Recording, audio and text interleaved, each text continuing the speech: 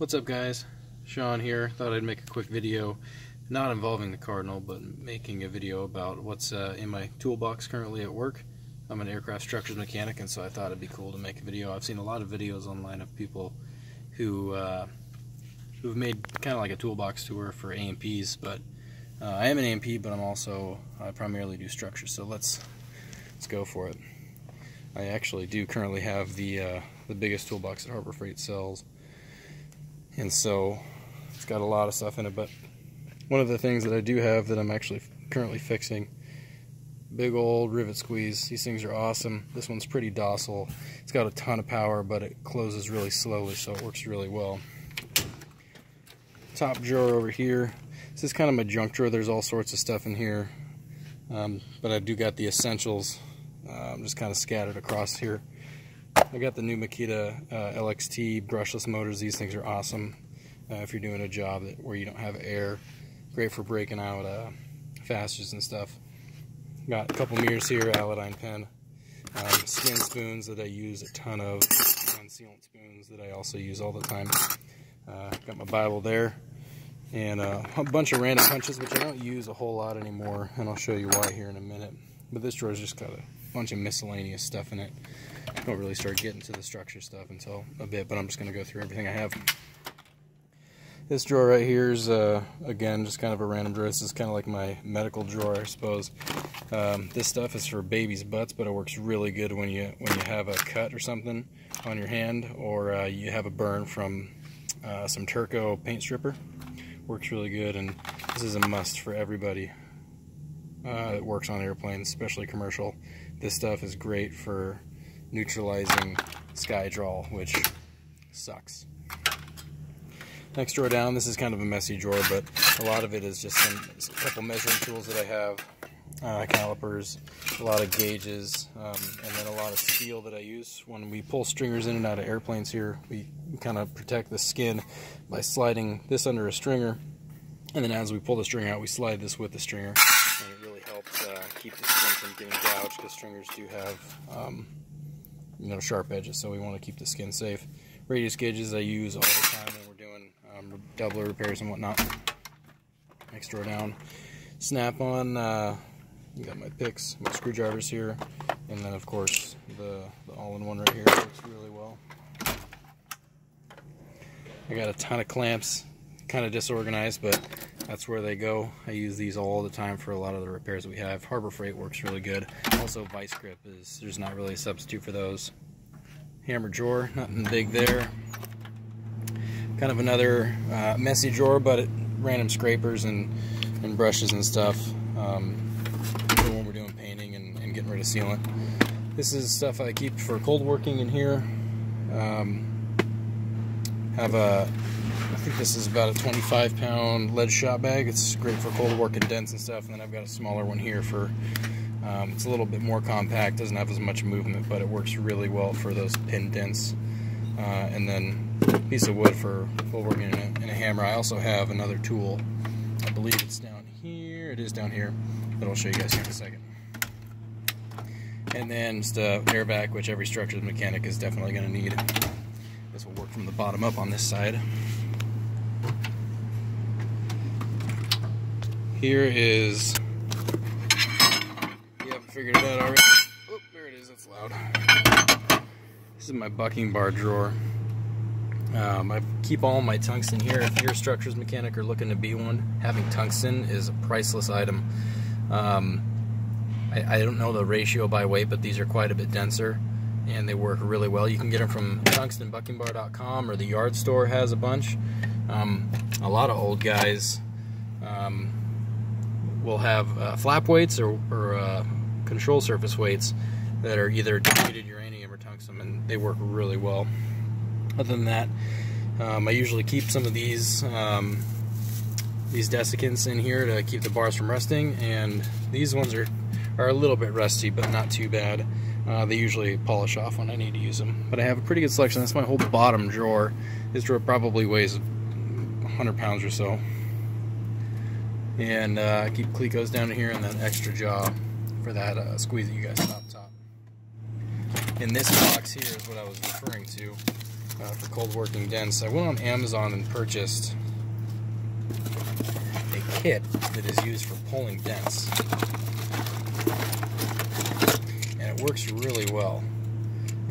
You hot glue these little pads into the center of the dent, and it comes with a bunch of them, and I'm not going to go too far into it, but you attach the pad to this end here, and you can actually put this up against the aircraft skin and pull, and pull slowly. You don't want it to snap, but you pull it out, and it actually helps cold work the dents.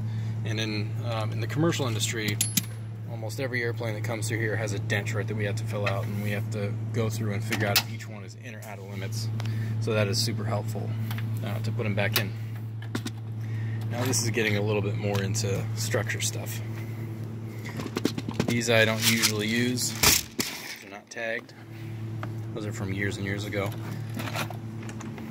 But I do have my drill box, which has all of my drill bits in it that I use. I use QD motors, which are great. Which are these little guys here, if somebody's watching this video that doesn't know what they are. And they attach to the drills that I'm going to show you here in a second. And down here, next one, got all sorts of reamers, which I've accumulated over the last few years from jobs that we've worked, and from other guys, older guys in here who are retiring.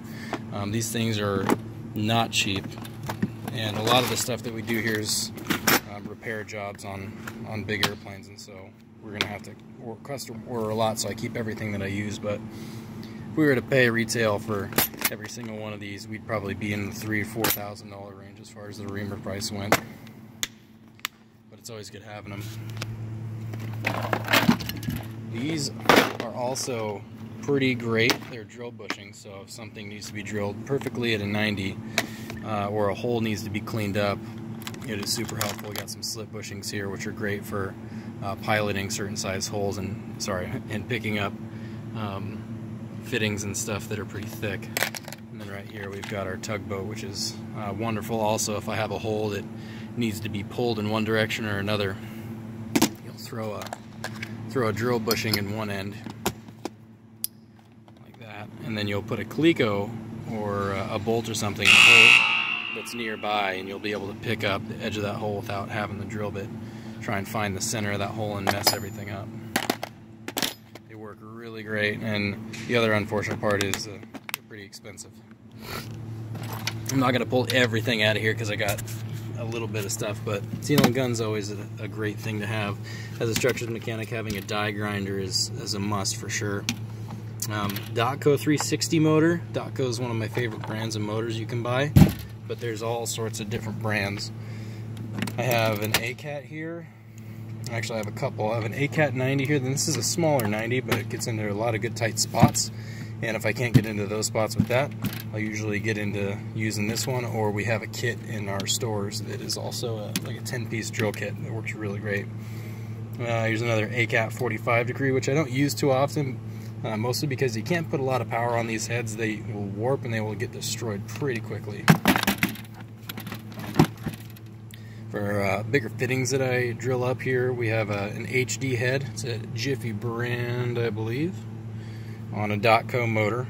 This is a 480 RPM motor, and it works really great. And then, of course, you move over here, and you have yourself a slower RPM pistol grip. This is a 1/2-inch motor for reaming all sorts of good stuff. Greg, what's going on? Are you selling stuff? No, I'm not selling stuff. I'm going through for a friend of mine. What comes in a structures mechanics box. Nice. I gotta give it a paper list. Yeah.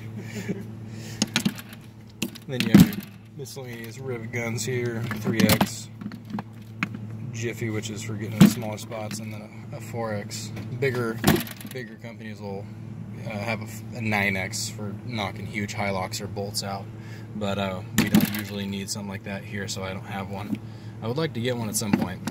It's my primary pistol grip. I replaced my broken Cooper Tools one with a Pan Am, and these are about 125 bucks on their website, and it's a phenomenal drill. Then I have a little ratcheting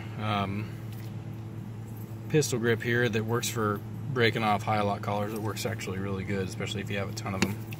You can pick those up for about $100.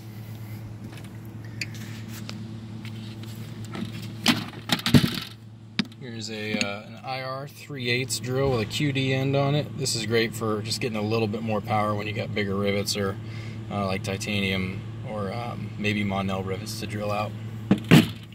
And I got myself a Cleco runner a little while back. This was broken, but I ended up fixing it after I bought it. Got it for like 25 bucks on eBay. And then if you're a structures mechanic, you for sure need one of these. Not necessarily for doing paint, but definitely for something using it to blend corrosion out. Joe? Who am I saying hi to? YouTube. Oh, whoa! Whoa! This video is becoming a little bit long, so I think I'll probably cut it here and we'll finish it another day.